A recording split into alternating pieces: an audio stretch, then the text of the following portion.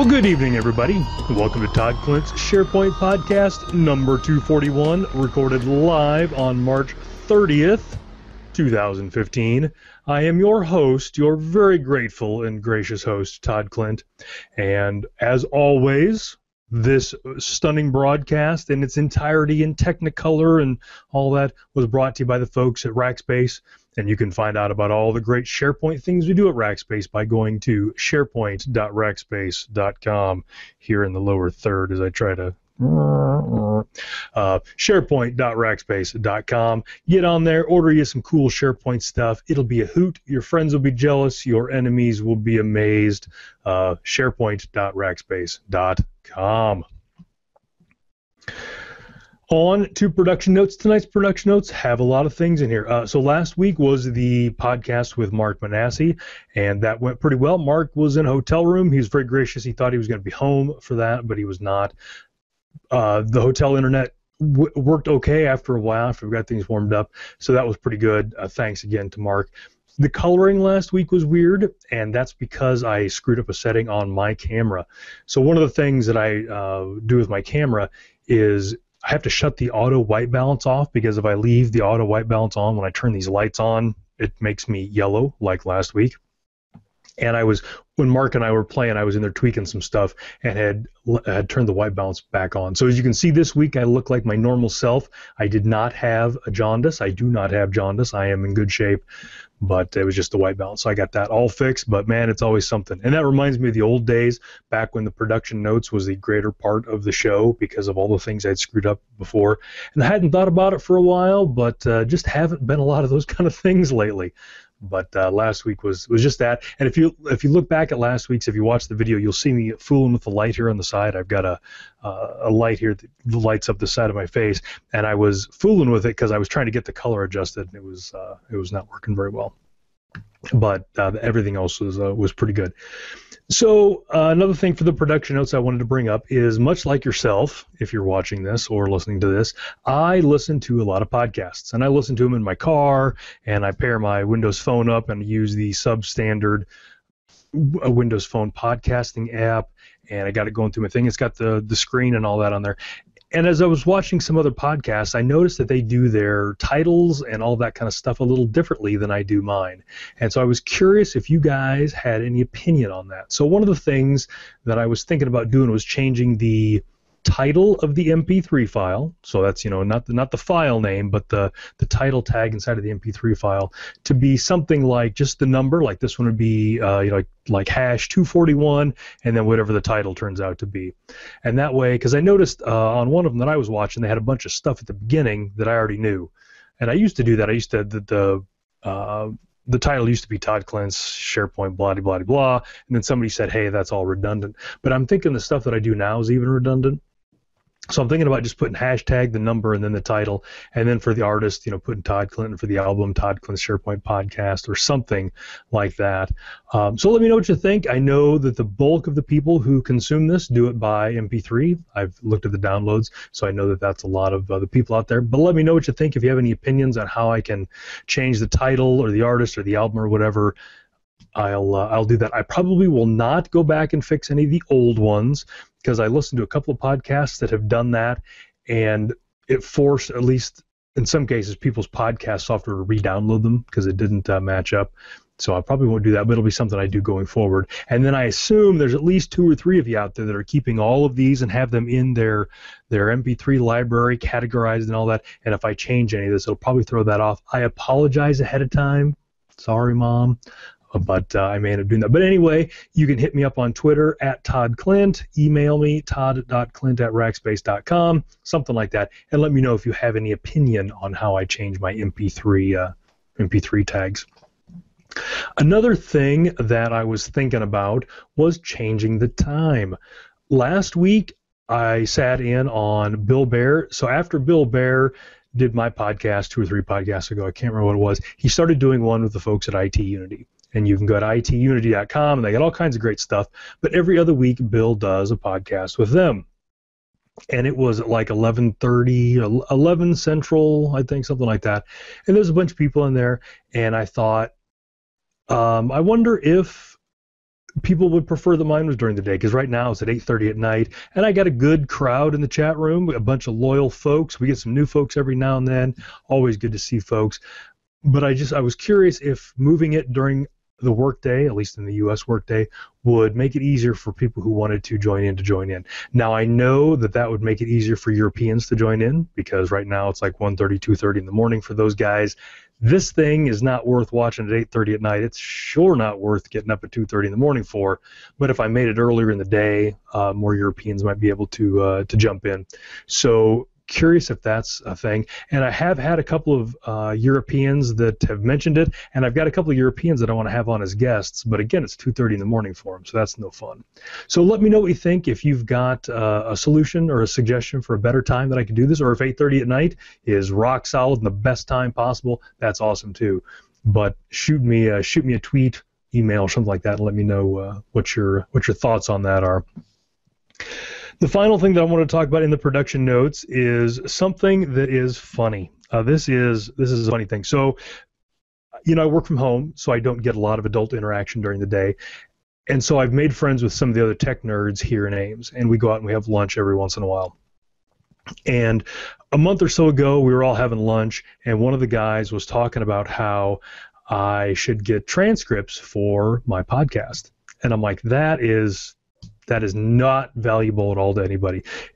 And I was thinking that from the fact that it would take me a bunch of time or money or both to do all that. And I just didn't think there'd be much need for it. So I asked him, what makes you think that would be valuable to anybody if there was a transcript of my podcast? And he said, have you ever been on a conference call or a meeting or something and seen a link to an article and clicked it and it was only a video and you cursed them because you couldn't read the text and all there was the video and you couldn't watch it? And I'm like, oh my God, that happens all the time. Oh, I see what you did there. So at that point, I decided, yeah, maybe having a transcript of my podcast isn't the dumbest idea that I have ever had. But then I wasn't sure how to do it. I know the Pod Show guys do it. I talked to them a little bit about it, and they've got a service that they use, and I didn't necessarily want to spend any money on it, but still had it kicking around inside my head. And then some folks at CMSwire reached out to me and offered to do a transcript of my podcast. So it was kind of a weird deal. So I talked to them a couple of weeks ago, and we have kind of a rough idea how we're going to do it. So possibly by the time this podcast gets blogged, which is normally on Thursday, there will be a link or something in the blog post that will link you to a transcript from CMSwire. And it's not going to be the whole thing. It's just going to be pieces of it, the pieces that are actually valuable. But we're kind of be curious to see, how much effort that is on their side, how many of you guys click it on this side. We're going to be kind of curious about that. So Trevor Seward in the chat room says, doesn't YouTube do auto closed captioning? It does, I think, though I've not had that be very consistent as to when it does or doesn't do it. And also it does the machine job. It's kind of funny, kind of the English kind of thing. The CMSwire thing, as far as I know, there's actually a woman that's going to be doing it. I talked to her a little bit, and I'm like, man, are you sure you want to commit yourself to listening to 30 to 45 minutes of this crap every week? Oh my God. I don't know if you're getting punished for something. I don't know if they're trying to work you out. If you're on one of those plans where they're trying to get you to quit because they don't want to fire you. I don't know what's going on, but man, think this through. And they seem on board. They think they want to do it. So I encourage you, if that's something that's valuable when these pop out here, give the guys at CMSwire some link love and click on that.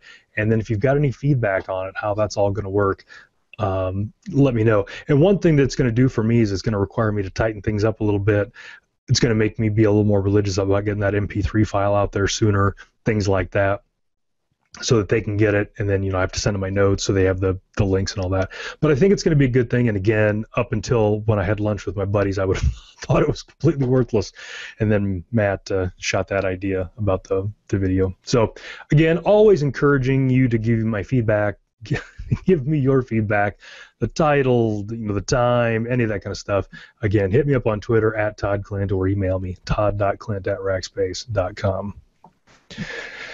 Now we'll go on to the topics. A bunch of stuff. So I had a few things to talk about last week, and then Mark came on, and all of his stuff was more exciting than the crap I was going to talk about. So now we're kind of doing a little bit of catch up here. The first thing that I wanted to talk about is the Windows 10 preview, and this is for tablets and computers and all that kind of stuff, has now been updated, and by now probably everybody has build 10,041. Last week when I was going to talk about this, it was only for the folks in the fast ring, but now I think they've started trickling it out to the slow ring folks also.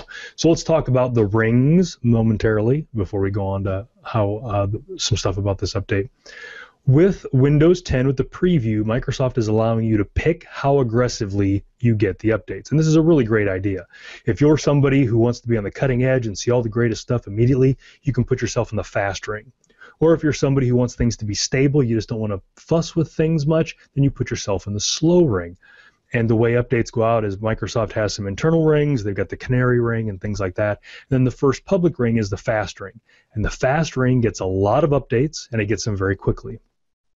And then after the fast ring has tried the updates for a while and done some feedback and all that, if the build is good, then it gets rolled out to the slow ring. And in theory, only good patches, only good solid builds will get pushed out to the slow ring. If you're running Windows 10 preview and you want to look at the setting or figure out where you're at, go into settings. And so, you can do the thing, update and recovery. And then in update and recovery, under the advanced options, they have a drop-down box. How quickly do I want to receive updates, fast ring or slow ring? You can change it. You're not committed one way or the other. But if you're in the fast ring, then you'll get these first. And all of these updates are coming down as Windows updates. So if you make a change to that setting, if you go from the slow ring to the fast ring, then go in and do a Windows update, and you'll get all the other updates and whatever the update to the preview is. So that's pretty cool. I think upgrading the preview via Windows Update is an amazing idea, and just goes to show how far Windows Update has come in the 15, 20 years we've been using it. It's pretty cool. One of the things, so by now the ISOs might be out, so if you want to do a fresh install as opposed to an upgrade, a fresh install of 10,041, I think those are out. Those normally come out with the slow ring, so us fast ring folks have had the build for a couple of weeks now, and I think those ISOs might be out now. So there's a few changes, nothing huge, a bunch of bug fixes, obviously. They changed the start screen, and I'm not sure that I'm a fan of that, but one of the complaints that people had with Windows 8 and Windows 8.1 and with Windows 10 was when you went from the desktop to the start screen, it was jarring, this whole big change. So going from 8 to 8.1, one of the things that they did to make it less jarring was give you the ability to put your desktop background behind the start screen. So that all stayed the same. It just looked like the tiles came up. And that helped a little bit, but apparently they got more complaints about the jarringness of the start screen. Boy, that start screen just can't get any respect. So with Windows 10, what they did was they made the start screen transparent. So when it pops up, you can still see the background, your desktop, whatever's running, but you get the start screen. I find it kind of annoying. I find it kind of tough to see where the start screen stuff is. I prefer, if I choose the start screen over the start menu, then I want the start screen to be the start screen. I want to see my live tiles. I want to see all that kind of stuff. And so I'm not a fan of that necessarily. Again, if I don't want the whole start screen jarring things up, then I'll pick the start menu. So that was one change. Another change they made is to the networking. One of the problems I had with the previous build, the 9481 or whatever it was my machines wouldn't auto-connect to one of my Wi-Fi access points. And so I would have to go and hit the thing, and then a whole big metro screen would come up, and I'd have to pick my wireless network and connect. Starting in 10,041, the wireless thing is now a flyout. It comes in the notification thing. So now I can just get that and hit it. So that's kind of nice. I like that. They made some changes to the Windows Insider app, and that's where you give them feedback. So that's better. You can mark things better. Please leave them feedback. So some folks in the chat room are talking about stuff about Windows 10. Leave them feedback, good or bad. Let them know what you like. I've done that with a bunch of stuff. I like giving them feedback. That's part of the agreement. That's part of the contract of playing with the preview build, is that you have to give them feedback and help them make the product better. So check out the new Windows Insider Hub and leave them some feedback in that. One other sad note with build 10,041, I got my very first blue screen of death with Windows 10. And in the the vein of Windows being more friendly, it actually gives you the little sideways frowny face. It doesn't give you the core dump anymore. It actually gives you the colon and the open paren and says, "Gosh, we feel terrible," or something to that effect. We're writing some stuff to disk. If you want to find out what happened, search for this phrase after your computer comes back up. So I don't know. I can't remember what caused that blue screen of death, but that was one of the things that they changed. Give Todd the blue screen of death. So anyway, if you're running Windows 10, if you're at the 9481 or whatever, what's going on, if you're in the fast ring or the slow ring, you can go out to Windows Update and get that. Some folks in the chat room are saying that 10,049 is going to be out soon, or might even be out. So I haven't checked my machines in the last couple of days. Somebody else in the chat room, let me see, I can give... see who that was. Gabe Warden was saying that he can't wait to put it on his Stream 8. So as we all know, I have a love for Windows tablets. I have many of them. They keep me company on the cold winter Iowa nights. And my favorite is this guy here, Dell Venue 8 Pro. I have Windows 10 running on several boxes. I've got it running on a laptop. I have it running on the little infected HDMI stick. Oh, I was going to tell you guys about that too. I have it running on this little guy right here that's hooked up to a TV, but I don't have it on any of my tablets for the simple reason that I haven't seen anything in Windows 10 yet that makes me think it would be better on small devices like this than Windows 8.1 is. So I have not put it on any of these devices yet. And I wouldn't recommend that anybody does. Another thing is a bunch of the devices that I have, like this WinBook here that I've got, which I'm not sure where that's at right now. But anyway, it's got a 16 gig C drive. Windows 8.1 used a thing called WimBoot, where Windows 8 would actually boot off of the recovery partition to save space. And I think that worked pretty well, though that particular one is getting full. I've had a lot of problems with that. But I've been reading some stuff in Windows 10. It doesn't look like it's going to keep WimBoot going forward. They're going to do a thing with compressing system files and things like that. So a bunch of the tablets that I have, if I could get Windows 10 on it, it would be very full. So I haven't done it on any of them yet. Haven't seen a value to it. But if you guys do that, let me know. I'd love to hear about it. Oh, another thing that was broke with 1041 that I can confirm I had the same problem is I can't get to any of the properties of any of my network adapters. So if I go into network and adapters, right-click properties, I get unknown error or something like that. And that came up. I needed to change the IP address of one of my adapters. I had to play with that. So it's just the UI that's broken. I was able to do it with PowerShell, and then I was talking to some folks, and they were able to do it with NetSH because they're not as cool as I am. They weren't using PowerShell. But that's just a UI thing. So if you're using one of these and you can't get to the properties of your adapter, it's a good time to get familiar with the get network adapter and all those kind of PowerShell commandlets. If you want Windows 10, and gosh, I don't know why you wouldn't, it's kind of a two-step process. First, you need to go to insider.windows.com and sign up as a Windows Insider. Feels very exclusive, by the way, but anybody can sign up. You don't need to do anything special. Sign up for Windows Insider, and then I think on your Windows 8 thing, you have to install a hotfix or have to install a patch, and then run Windows Update, and you will get the Windows 10 preview as part of a Windows Update, and it will update your Windows 8 or Windows 7 box right up to Windows 10. So that's kind of cool. Or also, once you get the Windows Insider thing, you can go download the ISOs and do a fresh install. So that's how you get that. Again, free. A couple of things that Microsoft has said. Windows 7, Windows 8, and Windows 8.1 will all upgrade in place to Windows 10 Preview. And the Windows 10 Preview will upgrade to Windows 10 RTM, which is something new. They've never done that before. So don't be afraid of, having a machine that you use all the time and upgrading that to the Preview, thinking you're going to have to wipe it when Windows 10 comes out, because you probably won't have to. The other thing they've said is that if you're running Windows 7 or Windows 8 or Windows 8.1, if you upgrade it to Windows 10 RTM within the first year, you will be able to upgrade it for free. And part of that, again, part of that contract, that pound of flesh, is if you upgrade it, they've said that they're going to keep you updated. So I think you're going to have to agree to getting all the OS updates more quickly.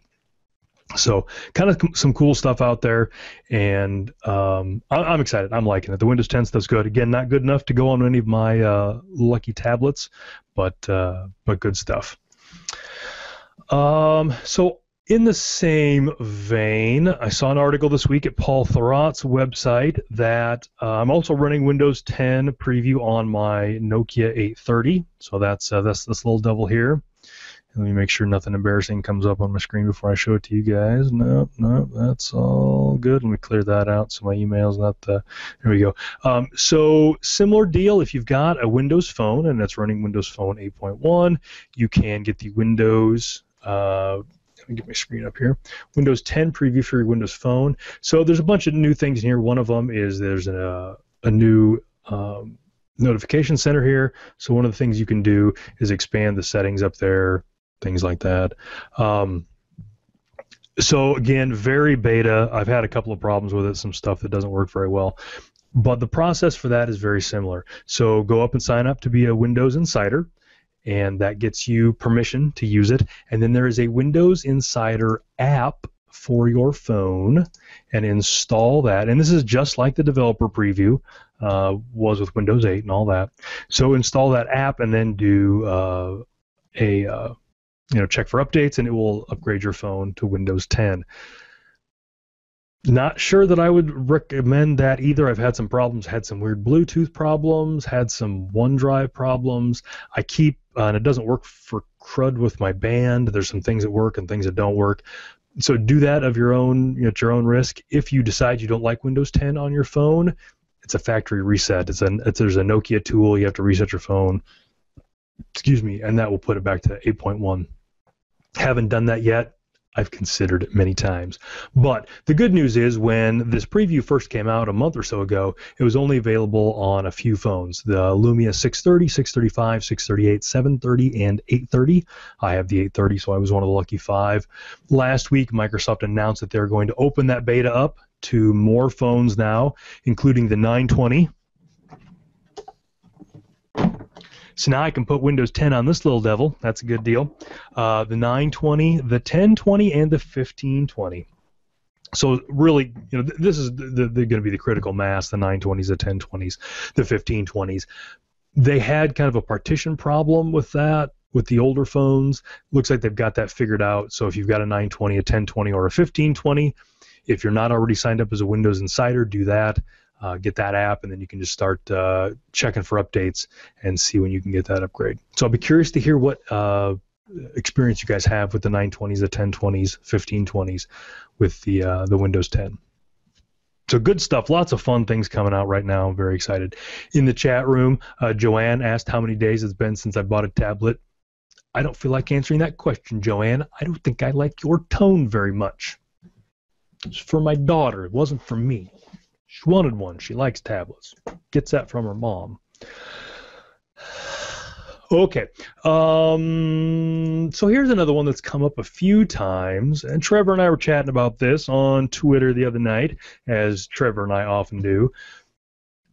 Been getting some weird reports lately from various places, and it's very sporadic. I don't know exactly what the issue is, but with the last 3 or 4, so we're talking March 2015, February 2015, December 2014, maybe a little earlier. With SharePoint 2013, some folks are getting this weird registry permission error after they install one of the patches. So imagine you've got a farm that's running Service Pack 1 or something like that, and everything's churning away happily. You drop the March 2015 CU on there, and now you get these weird errors. Like one of them is the Manage Metadata service won't start. One of them is you get a weird error when you try to view list items. And if you start poking around in the ULS log or your event viewer, you'll see an error that says requested registry access is not allowed. So one of the things, back 100 years ago, I scripted creating a SharePoint farm and in PowerShell. And one of the things that I did with that was you had to, replace all the steps of running the wizard. So we've all run the configuration wizard. You install it, you run the wizard. It sets everything up. So I had to find all of the PowerShell that did all that. One of the pieces of PowerShell that replaces the config wizard is one called initialize SP resource security. And what that commandlet does is goes out to a bunch of places that SharePoint knows it needs access to, registry keys and file locations and all that kind of stuff, and makes sure that it has permission.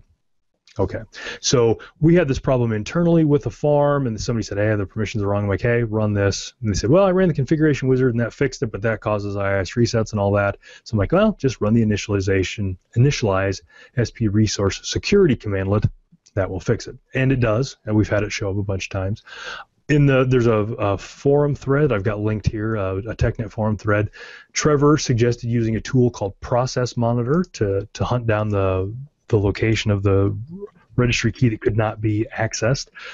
Process Monitor is a great tool. It's one of the sysinternals tool that Mark Rusinovich brought over when sysinternals was bought by Microsoft. And it is incredibly intimidating. It's scary. It's fast moving. But I promise you, if you spend like 6 or 7 minutes playing with it, you'll figure it all out and you'll love it. But one of the things it lets you do is watch file access and registry access and all kinds of things like that. And you can only search for failures. And so if you've got something like this, it'll bubble up pretty quickly what the registry key is, who's trying to access it. Lets you troubleshoot these things a little better. So I'm curious if anybody else is having this problem. I chimed in on that thread. In theory, after you install this patch and you run the configuration wizard, that should fix all the resources. So what I haven't been able to find out for certain is whether people are having these problems because like the February patches came out through Windows Update and they never ran the configuration wizard, something like that. What I haven't been able to determine is if somebody's installed a patch, run the configuration wizard, everything passed, and then this problem showed up, and then they have to run initialize SP resource security. So I'm curious to hear your stories about that if you've had it. I have not added it to my SharePoint 2013 builds list yet because I don't know where to add it. I don't know where it came in. I don't know but it might be coming out. We'll see. But again, if you've had this problem, let me know so I can document it accordingly.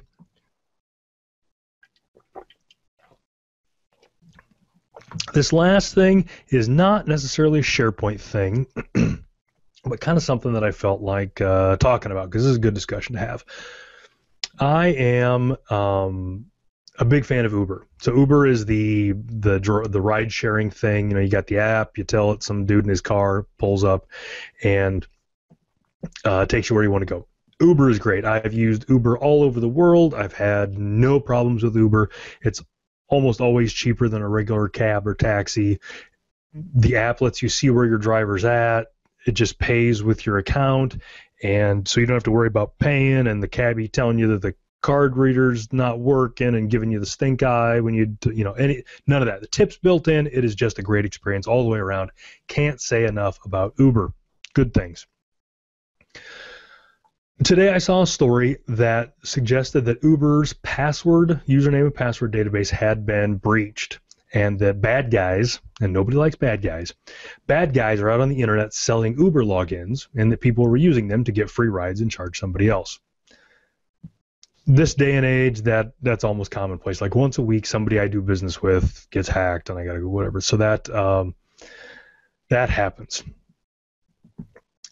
But it made me think because something else happened in the meantime. So when this thing came out, Uber, of course, denies it and all these kind of things. So I went in, I changed my Uber password just to be safe, just in case anything happened. My Uber password has been changed. It probably should have happened. It's been that password for a while. So a couple of things about that. Every account that I sign up for with somebody, some online vendor, I give a different email address, so they're not all, todd.klindt@rackspace.com or whatever. Every service gets a unique email address, and every service gets a different password. Because in the past, Dropbox had this problem a while back. Somebody, and I can't remember what it was, some other company got breached, and a bunch of usernames and passwords got pulled out, and some enterprising bad guy thought to try a bunch of those usernames and passwords against Dropbox, hoping that somebody was using the same username and password combination with whoever got breached as they were with Dropbox.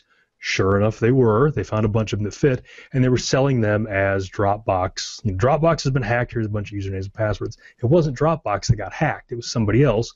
But since the usernames and passwords were the same, Dropbox people got hit. So I don't use the same password for anything else.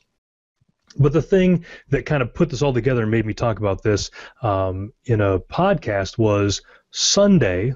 Yeah, or Saturday, maybe it was. I was at an online retailer, and it was one that I hadn't bought stuff from in a while. I'm not going to name them. I'm not going to call them out and shame them. But I hadn't bought anything there for a while, and I couldn't remember what my password was. So I did the thing where I forgot my password, typed my email address in, and I got an email from them. Now, normally what you get is, hey, somebody said that you forgot your password. Click this link, change your password. That's what I was expecting. That is not what I got. I got what is the scariest thing ever. They emailed me my password.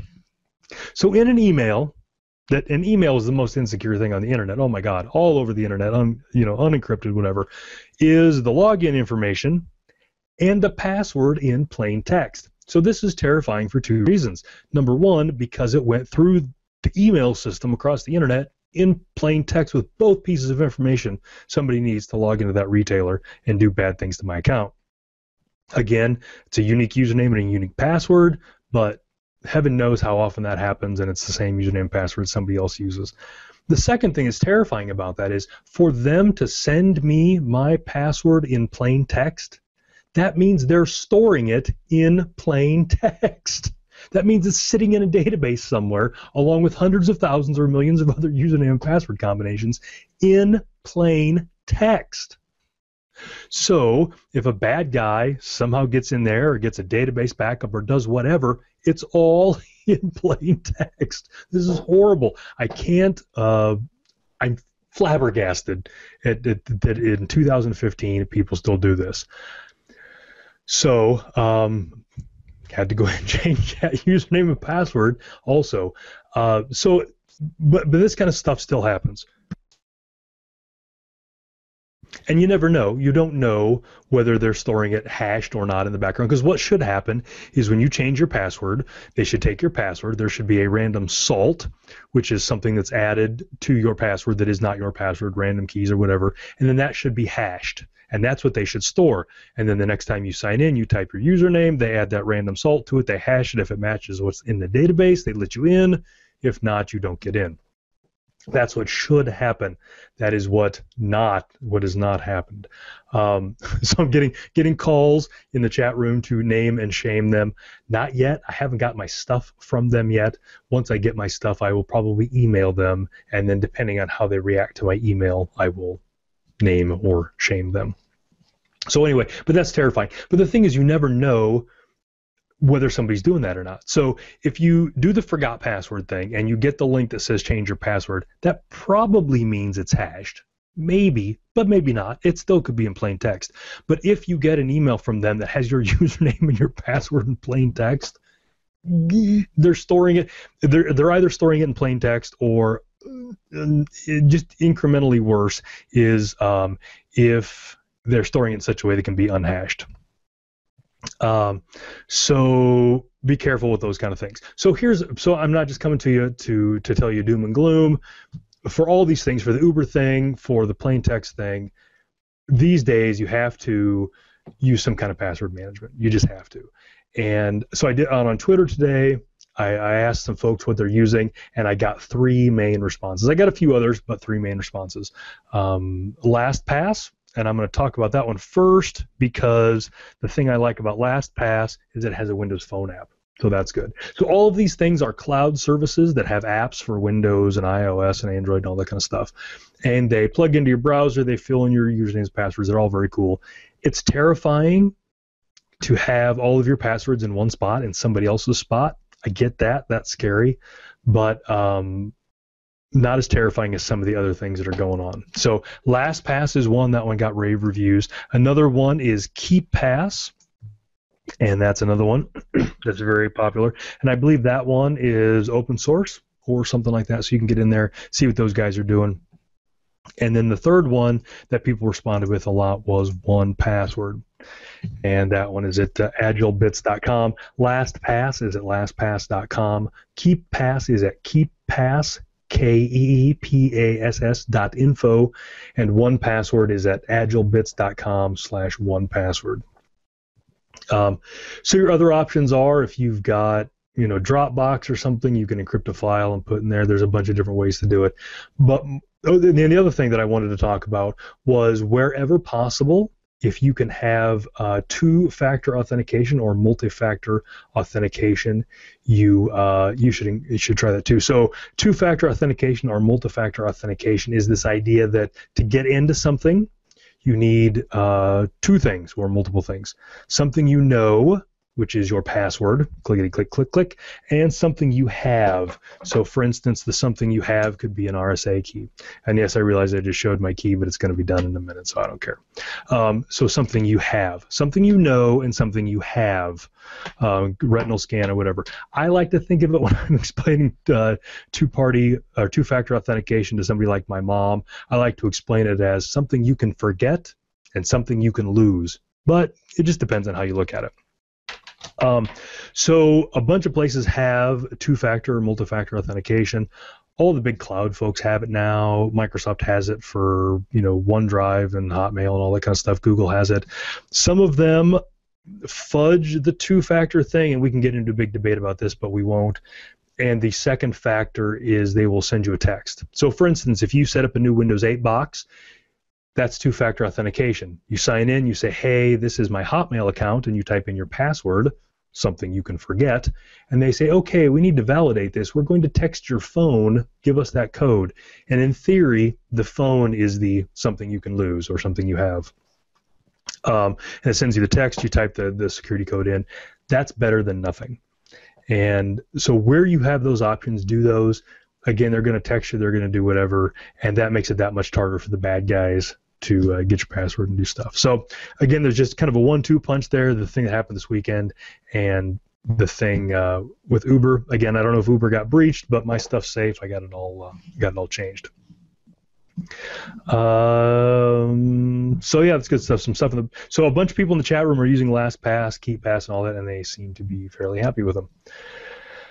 All right, so I think that is it, boy, and I'm over. So I still stick around though, folks. I got some stuff here in some new stuff in Shameless self-promotion. It's been stale for a while. This year's been kind of slow for stuff with Ignite kind of collapsing some things and all that. The Shameless self-promotion has been boring. I apologize for that. Tonight is a big night. Tonight you guys are lucky. There's some new stuff. But first, always do this in chronological order. So the first thing is the SharePoint Evolutions Conference, which is month from now. It's going to be over. That's kind of sad. But that is in London, England. You can go to SharePointEvolutionConference.com. It's April 20th through the 22nd in London. I'm doing 2 upgrade sessions on Wednesday morning, and that is upgrading from SharePoint 2010 to SharePoint 2013. And I'm going to kind of be talking about the process, the testing, all that kind of stuff. It's good stuff there. If you haven't signed up for the Evolution Conference and you're going to be in the UK, you should do that. If you are going to be at the Evolution Conference, for goodness sakes, come find me, shake my hand, introduce yourself. Love to talk to you. I'm very friendly, very approachable. So come up and say, hey, I always love to meet new people at these conferences.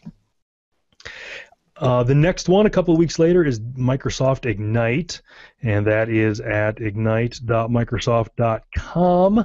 I'm doing 2 things there. Laura Rogers and I are doing a pre-conference session May 3rd on Sunday, and that is all about OneDrive for Business, and it is going to be soup to nuts, everything you need to know about integrating your on-prem SharePoint 2013 with OneDrive for Business. So it's the first step into that whole hybrid thing you've been hearing so much about. And it's going to be, Laura's going to be there. She's going to be handling the business user side and the end user side. I'm going to be showing you how to set the hybrid stuff up, set the on-prem stuff up. 8 glorious hours of SharePoint on-prem, SharePoint in the cloud, getting them together, making some beautiful OneDrive for Business music with that. That will be all day on Sunday. And then later in the week, I'm going to be doing a similar upgrade session to the one that I'm doing in the UK, only it's going to be a little shorter, and it's going to be on the focus of getting things ready for SharePoint 2016. You guys have heard about those already. That's boring stuff. Everybody knows about that. But I added 2 things here in this last week. The first one is my buddy Mike Robbins sent me an email and said he's one of the guys that runs the Mississippi PowerShell user group, and he said they were getting ready to sign, get their users slotted out for this year, and he wanted to know if I'd be willing to take a night. So I will be talking to them Tuesday, August 11th, 8:30 Central. Probably going to be doing that over online over the internet. So they've said they can do that stuff over link. No idea what I'm going to talk about yet. That's a long time from now, but you can go out to mspsug.com, the Mississippi PowerShell user group, and you can see that I'm going to be there August 11th. So if you've got some PowerShell stuff, I would like to hear what you'd like to hear about. And then finally, I got wrangled into this. This is I succumbed to peer pressure. I don't know. I looked into somebody's, I don't know what the hell happened here, but it looks like I'm going to be going down to SharePoint-A-Loozа down in Branson. So this is Mark Rackley's big conference, and it's SharePoint, it's music, it's like a big party. I've never gone to this one before, and I decided this was the year I'm going to do it. So I'm going to be at SharePoint-A-Looza. That is September 18th through and the 19th. And you can go to SharePoint-A-Looza, spelled just like it sounds, .org, and find out about that and sign up for that. Mark and I haven't decided what I'm going to talk about yet, but it'll be fun, whatever it is. And I'm a little excited. I'm a little nervous. I might not be cool enough, I guess, to speak at SharePoint-A-Looza. That's a cooler crowd. It's a bigger party crowd than I'm used to. But I'm excited about that. This is the year. And so it's kind of funny because SharePoint Evolution and SharePoint-A-Looza both have been these like massive party, over the top, these are the greatest conferences ever kind of thing, and I've just, for whatever reason, I've never gotten involved in them, never pestered those guys, and this year is the year. So if you're going to be down there, it's, again, I believe it's in Branson, Missouri, SharePoint-A-Looza.org, sign up for that, and we'll see you down there. So thanks, everybody. That is it for tonight. That is all that I have. Got just a little over 40 minutes here. I think I'll be back next week. I think it's going to be normal stuff. And I forgot this last month was the 6-year anniversary of this deal. I think I started this thing in March of 2009. So happy anniversary to the show. Thanks to everybody in the chat room. I'll stick around for a while and we'll chat. Thanks to you guys for listening. Again, hit me up if you've got any suggestions at Todd Klindt on Twitter, todd.klindt@rackspace.com. Thanks for your time, and I'll see you next week.